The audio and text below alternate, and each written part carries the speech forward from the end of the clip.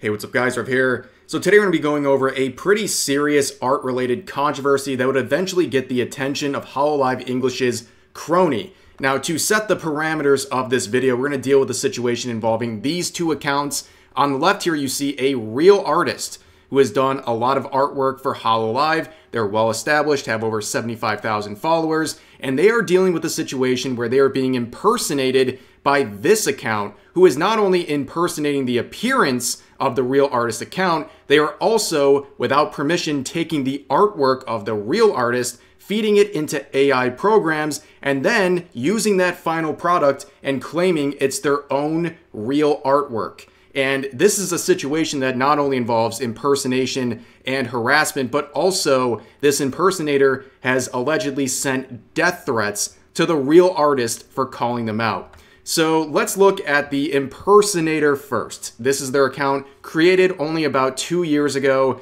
and they call themselves a technical artist, which is technically not true by many definitions.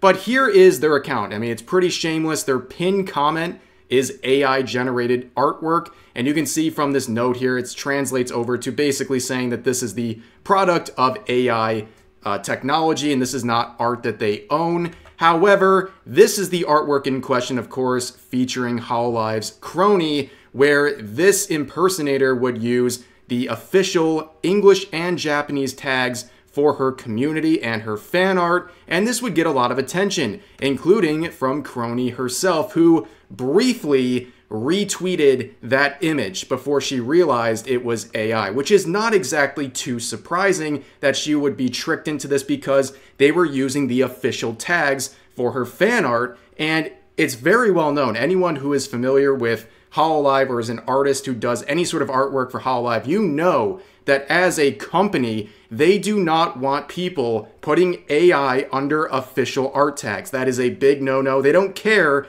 if you want to make AI art for your own enjoyment, but they do not want you using the official tags of their VTubers to promote AI-generated artwork. However, you can see in real time as Kronii realized what she did, saying, "Oh, ew," and then leaving this comment underneath the image shared by the impersonator saying simply, "Please tag your art as AI for future reference." That is it. Probably the nicest response in this situation, because I know a lot of other people would be very angry about this situation happening to them and the fact that someone is shamelessly using AI arts under their official art tag. But this would be the response of the impersonator saying this: "Does Cover Corporation insult the art created by fans with heartfelt intentions? Is that the will of the VTuber themselves, or is it the company's intention? Understand that your statement is an insult to the people who support you." Yes, they actually replied with this, the audacity. And also they would get hit with a community note, one of many on their account right now, saying it should be noted that this person is impersonating an actual artist and has been stealing their art and feeding them into AI generative art. Now, of course, you see them saying this right here. They are trying to play the victim. This person is trying to play the victim while impersonating and stealing from another artist and then using or misusing art tags of Kronii. And then when they are politely called out for it, they play the victim. It is absolutely unbelievable, the audacity of this person. Now, here are some of the replies to that attempt to shame Kronii. These users saying this: "She's just telling you to be honest with what you're doing. You already steal other people's art. Come on, know your place. Respect to others and you get respect yourself. Know your place, you're still just a thief. You're literally impersonating an account. Get him gone," and tagging Elon Musk. And then the last one says, "She's just asking you to tag it as AI. AI art made with AI has no heartfelt intentions. LMFAO, you insult her by trying to pass it off as your own."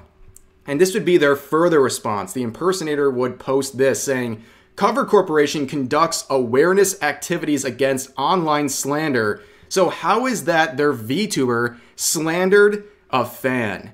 They are trying to report her to Cover Corp and basically say that she is slandering someone who is a fan. She is apparently slandering this individual by asking them to not misuse her art tags. This is insane, but this is only the beginning.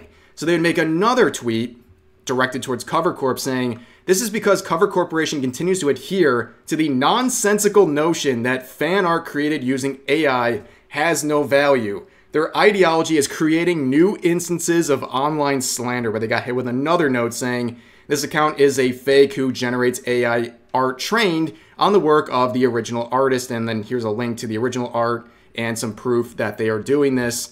And then here's another one saying Cover Corporation should stop making nonsensical claims like "don't use AI in fan art. Your AI art has no value. Such statements only create new instances of slander on social media." Like, brother, we heard you the first time. You got booed off the stage with 2 likes and 70 comments making fun of you. And you did it again this time for 27 likes and over 300 comments making fun of you. And of course, this one got hit with yet another note saying the person is impersonating another artist and is training an AI model over the original artist.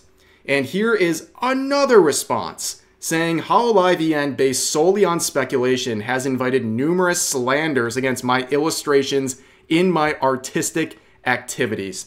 Absolutely insane. And here is another one. This one is baffling, absolutely baffling. So a user said, "You are not an artist. You don't understand art. You only see the end product.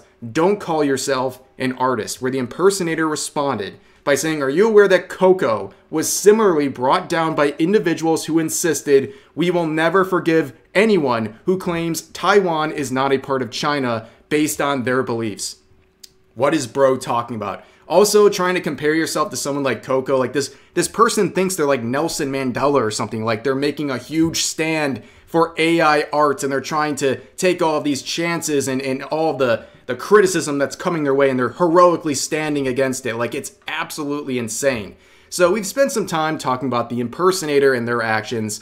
Let's shift our focus over to the real artist. And of course, I will provide a link to the real artist in the description of this video if you want to go to their account, consider giving them a follow or check out their art or check out their posts about the situation if you want to help report the impersonator. But let's get into it here. So they made this post saying, "Fake account blocked me. They are continuing to threaten an artist by acting as me and also posting AI to the hololive fan tags with unauthorized use of their art." And they say basically here, "Please report this account that's impersonating me." And this is actually me. And I even have Twitter Blue to prove further that I am the actual artist here. And they would provide another quote of that, giving more context, saying, "Dear people who came from Kronii's tweet or her response, I'd like to announce that that account is fake. They are working on aggressive behavior with generative AI to artists. They are also known in Japan, and they now have shifted their target overseas since I worked for hololive. They got mad and acted to ruin my life.